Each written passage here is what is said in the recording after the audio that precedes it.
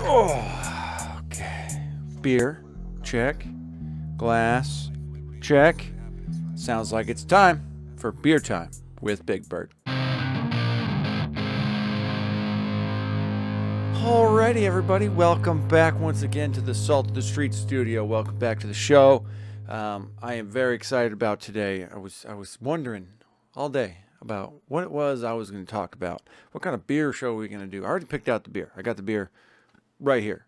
Quickie, so you don't see it.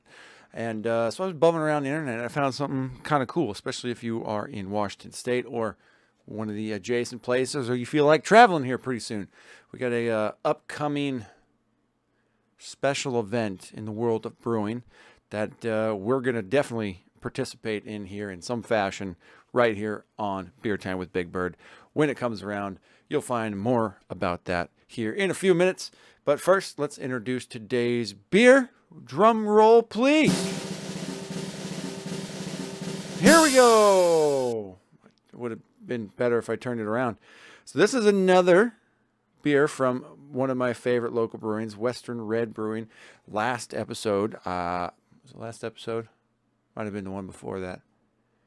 I don't honestly remember right off the top of my head, but we did a pale ale from them the other day. And today we're going to get into their Mainline Red, which, if you're not like a real craft brew drinker, a micro brew drinker, if you're not super into IPAs, if you're, if you're a little nervous about darker beers, this, that, the other thing, a red ale is generally a really safe place to hang out. My podcast partner, Donovan, over on our other show, the Salt the Streets podcast, he started out, I think, in the world of craft brews with like Alaskan Ambers, Silver City Brewing, which we've done before. They have a really nice red ale. It's a really good intermediate beer for people that kind of want to take that first step from, say, your Coors Lattes or your Keystone Lights or your Rognes or your, I don't know, any basic domestic light beer type thing. If you want to take a further step, a red beer is a great way to do it. Sorry about that. I had a little dog emergency situation.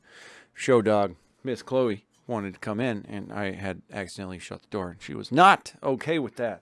Were you, baby? No. Who's a good girl? You want to help Daddy open this beer? Yeah, no, she just wants to lay down and go to bed. So I'm going to go ahead and open this now before we get into today's full-on festivities. Oh, they got some writing here on the can. We're going to have to find out what that says after our pour, which is not going to suck. That's almost perfect. Hot damn. Hey, look, Salt the Streets too. Fantastic. Oh, that's the thing I like about a red beer. They're just a red ale. I don't want to say red beer because that's like light beer and tomato juice. We're not having any of those today. There's nothing better at the end of a day of hard work at the sawmill than a truly good beer. A malty and sweet red ale with notes of caramel and biscuit that are sure to be a hit. All right. Caramel and biscuit. Let's find out. Ooh, right on the nose. It's really, really warm and embracing.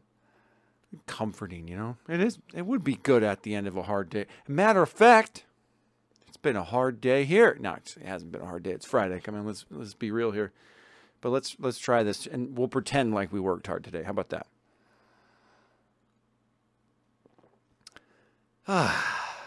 No. That is good.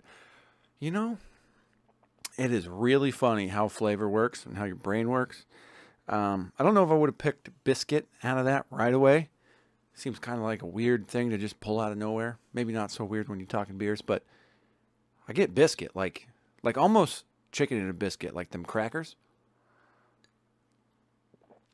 Real like comfortingly bready, if that makes any sense at all. Oh, shout out WRB once again. Never fails. They always have amazing beer.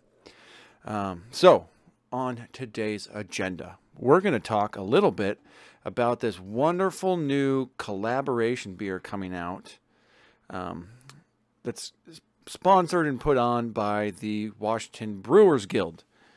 Now, guilds are really interesting. It's a really interesting concept. It's a group of people, and I'm not going to tell their whole story here because I haven't researched them that much. But in this particular case, it's a group of brewers, associates, you know, other people that are in the same kind of field in the industry, all kind of collabing together, joining this club, and they have lobbyists to help with state law and government policy. They do big fundraisers for each other a lot of times. I think in this one, there's a lot of like it's networking opportunities between brewers and the you know, insider baseball type stuff in the world of brewing. It's a really interesting deal. But I happened upon a thing to find out. I found out that they're going to be doing this upcoming May 14th. May 14th, if you're in Washington State, you need to be hunting for these beers. I'm going to show you a picture of it right now, and then we're going to talk more about what's going on there. But if it's coming out, you got a month to watch out for them. They're supposed to be hitting the shelves May 14th. So now, let's go in and talk a little bit about this wonderful beer collaboration thing they're calling Multiplayer Guild Collab IPA. All right, welcome to the Multiplayer Guild Collab IPA, brought to you by none other than the Washington Brewers Guild. So what is this thing? There's our release date, May 14th. So together we craft. Washington beer lovers, where to find this IPA. In the spirit of the Washington Brewers community, brewers from across the state come together to produce Multiplayer Guild Collab, an IPA benefiting the Washington Brewers Guild, aka this is a fundraiser. This IPA is a reflection of a connected and collaborative industry and a celebration of the Washington beer lovers helping us take our craft to the next level. The release date is May 14th, American Craft Beer Week. Did not know that. Hashtag, we've got to remember that. Check participating breweries, websites, and social media for special details, so on and so forth. And we have a nice list of brewers we recognize. Bainbridge Brewing, not from this show, at least not yet. We have Crucible, that's good. Drew Brew, we've had that on the show, I believe. And if not, there is some coming our way. It's a fantastic local-ish brewery. It's about 3 hours away. Oh, Ghostfish Brewing, that's a really interesting one. Fremont's fantastic. Ghostfish is fun because they're all gluten-free beers. Icicle Brewing, we know them from Leavenworth. It's a Germanic, it's like a Bavarian town up in the mountains. Really cool. Silver City, our good friends there. We've had a couple of their beers. Rainy Days is on the docket. Way to go. And Reuben's Brews, those are really great too, out of Seattle, I believe. And right off the bat, nothing else really catches as super familiar. Now, this is the really interesting part as we look at the brewery participation info. These guys actually get an amazing deal on this thing. It sounds like, so, okay, let's just read this. A special thank you to the following allied members, aka people in the industry, for their generous donations. Crosby Hops donating 660 pounds of hops.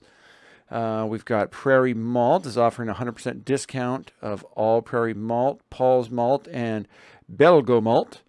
Laleman is offering 100% discount on all strains up to 10 BBLs. I'm assuming that is going to be yeast. Blue Label Packaging, 100% donation on pressure-sensitive labels on 12-ounce, 16, and crowlers. So we can go big or small here. Who's eligible? Anybody that's in the guild. Good to go. The recipe. Participants will receive the guideline-based recipe with a final destination of, okay, so we're talking 6 to 7% IPAs. That'll be interesting. You're encouraged to put your own spin on it and have some fun. There will be no limit on size, and brewers can produce a 3-barrel batch on up. So you got to do at least 3 barrels, which is a lot of beer still for us home brewers, if you're not. The labels are the one that is in the thumbnail, and at the top here, created by this wonderful lab called the Blind Tiger Designs. Really cool. You can get them from the Blue Label Packaging. Here we go. We got some more donations. And it sounded like when I was reading through these earlier that you can actually get various discounts after you participate in the program. But anyways, there's that. And then here's the brewers again. with some special. Hey, look at, there's our Prairie Malt, Crosby hops. Look at that, the design, checked blue label, Skagit Valley Malting. Look at all these wonderful people. And there it is. That's the Washington Brewers Guild Multiplayer Guild Collab IPA, which is just a lot to say. So Washington Brewers Guild, get on that. Not really. I'm very excited about this. We've got about a month to wait for this magicness. I'm going to be watching like a hawk and seeing where I can find this stuff. They don't have like a where can you find this yet, but I'm going to assume that any of the participating breweries will be selling it probably out of their brewery. So at least we're going to have to go take a little visit and see what we can get our hands on when the time comes. So we got to wait a month. But you know what you don't have to wait a month for? Episode 125 of the Salt the Streets podcast. Why? Because that's happening tomorrow. It's happening tomorrow. We're gonna be having 2 guests on. It's gonna be fantastic. We call them the Brothers Getta, and I feel like I can release that now because it's less than 24 hours away. And if I can't do that, this is gonna get beeped. But it's going to be great. We've had our buddy Zeke on before. We did it over Signal, I think, last time, like an actual phone call type conversation. But we're going to be trying to shoot for some actual video stuff. We also have his brother, Ivan, coming on. It's going to be great. It's going to be a really, really, I think, fun and probably incredibly morose podcast, as it usually is. But it'll be great. So come join us there if you're into politics and social life and all these different things and the goings-ons of the world. It's going to be fantastic. So that's right here, Salted Streets channel, noonish time tomorrow. Watch for social media for any updates. So you can find those right here. That's a fun thing. Look at that. I haven't done that on the beer show yet. That was cool. I got to hit the button on this show. But those are all the socials. That's where you find us. And a extra special announcement to top it all off. Salted Streets is officially now on Rumble. Rumble.com. Search out Salted Streets. You'll find us. There's only a few videos up there now, but I'm currently posting another one as we speak, and the library will slowly build up. So if you're a Rumbler and not a YouTuber, head on over to Rumble. And I'm just now realizing that this video is going to be up on Rumble as well. So let's get back to my red beer, because I want to talk more about this, because as I drink it more, I have more to say about it. So when I said comforting before, I mean, it's very, very comforting. It's kind of, I don't know how you can drink something cold but then feel warm afterwards, if that makes any sense. I think it comes in at 5.24%. Very low on the IBUs too. The IBUs is only 26. So you're just really getting a lot of like super smooth malts. But without any of like the malty sweetness that can come in a really high test, high ABV beer. Like some double IPAs are just really thick and kind of syrupy in a way. And this is not that. This is still light and refreshing yet comforting. But that's because the fine people over at Western Red Brewing made this. And they're always fantastic. So I think I've actually got to wrap things up because, like I said, we got a show tomorrow. It's going to be a big one. And on top of that, I got to go see a movie this evening. So I'm going to wish y'all a fine farewell. Cheers. And we'll catch you on the other side. Welcome to the salt of the streets, coming at you every week with this food for